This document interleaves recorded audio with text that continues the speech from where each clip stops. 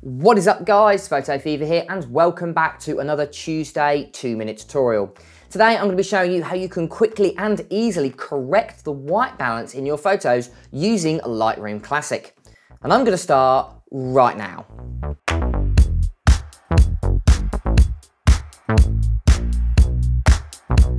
Right guys, so the first thing you want to do is just go ahead and choose a photo that you want to correct the white balance.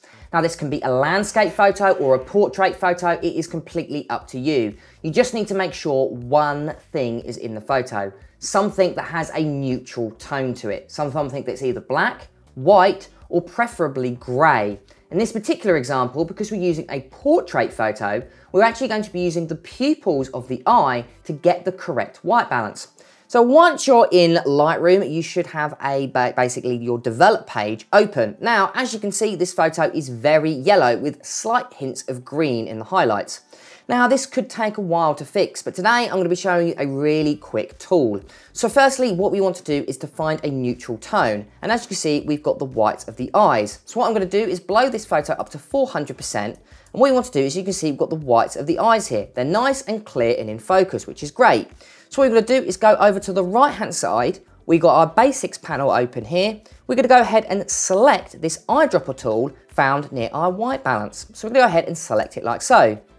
Then we're going to drag it over and we're going to make sure we're selecting the white of the eyes. So I'm going to go ahead and select it like so. I'm going to use our targeting neutral tool here. I'm going to go ahead and click.